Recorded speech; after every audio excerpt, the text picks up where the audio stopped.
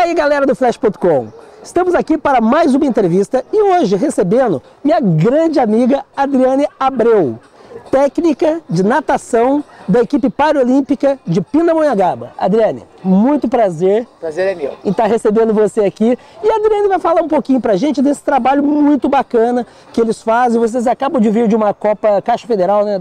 Do Campeonato Brasileiro. Campeonato Brasileiro Paralímpico de... da Loterias Caixa. Loterias Caixa. Sabia que tinha alguma coisa na Caixa. Só não ganhei a Mega Sena. Só isso que eu não ganhei ainda. Mas a Adreanne, eles estão vindo de uma grande competição onde obtiveram 100% de êxito, né? Sim. Muito legal. Fala pra gente então um pouquinho do trabalho de vocês. Bom, eu trabalho com a equipe de Pinda faz 30 anos praticamente. Eu trabalho com natação. E eu trabalho com a equipe Mirim e mais a equipe paralímpica da seleção de Pinda.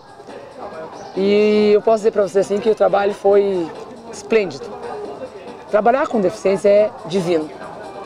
Eu falo que eu sou abençoada 5 vezes, porque eu não tinha nada a ver com a natação, eu era jogadora de voleibol e eu caí na natação como paraquedas. E eu digo que meu primeiro amor são meus filhos, meu segundo amor é a natação. Então, esse trabalho que a gente faz a longo prazo aqui na Secretaria de Esportes, que hoje tem 100 atletas, é um trabalho esplendoroso. A gente trabalha numa prefeitura onde a gente tem tudo. A gente tem alimentação, tem hospedagem, tem transporte. E nós temos o apoio intenso dos pais, em todos os sentidos. Então hoje a nossa equipe engloba várias coisas. A gente trabalha não só a parte de atleta, como a parte social, que a gente forma primeiro o cidadão de caráter, para depois fazer o outro atleta, né? Nós temos muitas alegrias aqui. Uma das nossas maiores alegrias é o PCD. São pessoas portadoras de deficiência, que apesar de tudo, é uma lição de vida a cada dia que se passa pra gente. E pra mim, como técnica do PCD, eu ponho eles como carro-chefe da secretaria na matéria de natação, porque eles são exemplo para as crianças menores que vêm vindo e eu sempre que eu posso, eu agrego. Eu trago as menores para poder ver o que está acontecendo com eles. Então, e a nossa faixa etária de atletas de deficiência é muito alta. São pessoas muito mais velhas do que a gente esperava. Nós temos deficiente visual, cadeirante, auditivo, amputado, né? Então aí hoje a equipe engloba 12 pessoas. Só que quem foi para o circuito caixa foram 5. Dos 5, 4 foram muito bem. É a garota que chegou agora, que ela é deficiente visual, que ela é novata na equipe. Então ela teve um bom aproveitamento, mas não conseguiu medalhar porque a prova dela era uma prova muito curta. Certo. São os melhores velocistas do Brasil. Então, eles trouxeram 4 medalhas. 4 medalhas, num aproveitamento de 100%. Nós não esperávamos esse resultado total. E eu falo para todo mundo que a superação deles a cada dia faz com que a gente continue investindo nisso. Porque eu comecei a trabalhar com o PCD fazem 10 anos. E a evolução deles, mesmo que pequena, é bem gradativa perante o circuito caixa. E a nossa equipe hoje, a Associação Atlética Ferroviária, que defende Pinda, né? Ela é bem conhecida, não só aqui, como no estado todo. Então,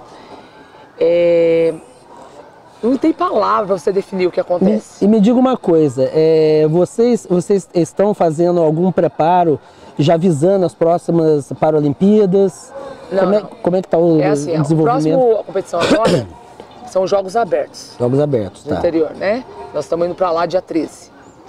Depois disso, eles estão de férias, vão começar o trabalho a longo prazo em janeiro, que começa o circuito Loterias Caixa. A nossa prioridade, além do circuito, são os Jogos Regionais e os Jogos Abertos. Tá. E por sinal, eles tiveram um mérito muito grande esse ano. A equipe feminina de Pinda, com 4 garotos, ficou em 3º lugar. Né? E a equipe masculina ficou em 2º, derrotando um monte de equipes, Guarulhos, Mogi, são equipes grandes, equipes fortes, que eles se superaram mais uma vez. Então a nossa preparatória agora é para os Jogos Abertos, deixando bem claro que o trabalho de equipe é muito grande, principalmente com o apoio do gestor. O Lúcio é um excelente parceiro. Então ele é nosso gestor geral, mas ele abraça todas as ideias que a gente tem aqui de evolução. Então ele está sempre apoiando aquilo que a gente faz. Então, objetivo, jogos abertos. Depois disso, férias. Mas eles voltam a treinar em janeiro para o circuito caixa, começa tudo de novo, zero. E o objetivo nosso é trazer mais atletas para cá. Que nós não estamos tendo acesso a esses atletas, porque como é que se pode dizer? Chegar a esses atletas, esse acesso é muito difícil, porque as famílias não aceitam muito, né? Então... Que coisa, né? Era para as famílias aceitarem, pelo contrário, até incentivarem. Porque para a pessoa ter um estímulo de vida, aquela coisa gostosa de superação. Eu também acredito nisso.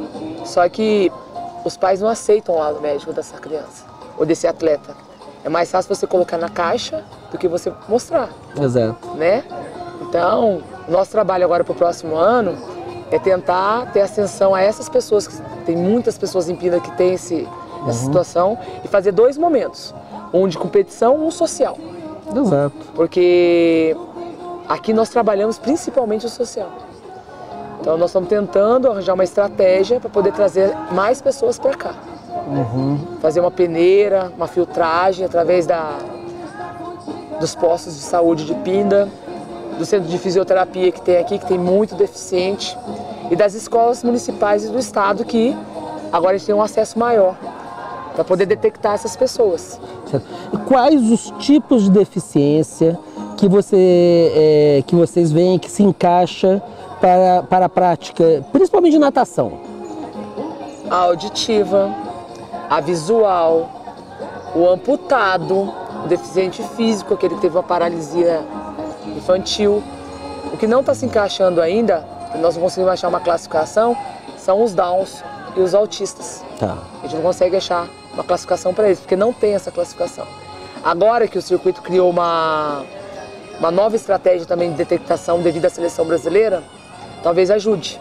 Mas hoje seria mais os visuais, os auditivos, os físicos. Agora, tira uma dúvida minha, que eu acho que é uma dúvida inclusive dos nossos telespectadores, né? Quando a gente fala, vamos supor, em amputado, qual é o grau de amputação que faz com que a pessoa seja um atleta paralímpico? Porque a pessoa pode perder um dedo, ela é um amputado. Ela pode perder uma mão, um braço, mas me parece que tem um limite para isso. Então é assim, ó. Na classificação do circuito caixa, porque eles são feitos, a gente não pode falar assim, ele é amputado. Existe uma classificação, existem avaliadores lá. A gente tinha um atleta aqui que ele tinha um encurtamento do membro superior. Só que quando ele foi fazer a classificação, ele não passou. Deu 1 ponto de diferença, mas não passou. Então hoje o amputado seria aquele que não tem meio braço, aquele que não tem os 2 braços. Por exemplo, os dedos da mão seriam todos. Um só não adianta. Entendeu? Tá. Então o amputado pode ser aqui, pode ser aqui, pode ser aqui, pode ser aqui, pode ser aqui, pode ser o que for, mas um dedo não é amputado. Porque na realidade você não é só técnico. Você é psicólogo, você é enfermeiro, você é tudo. Você que dá comida. Por exemplo, o João Leone, ele é auditivo e visual. Então, ele depende da gente 100% para fazer as coisas. Então, é alimentação. Não trocar a roupa, mas a parte alimentar, a parte de levar para fazer a prova. A gente usa um tupper, que é uma vara, que tem que bater nele, para ele poder saber que ele está chegando. Então, tem várias estratégias que a gente tem que usar aqui dentro, que é meio complicado você fazer uma autoanálise agora, mas é muita coisa ao mesmo tempo. Entendeu? E eles têm muita depressão.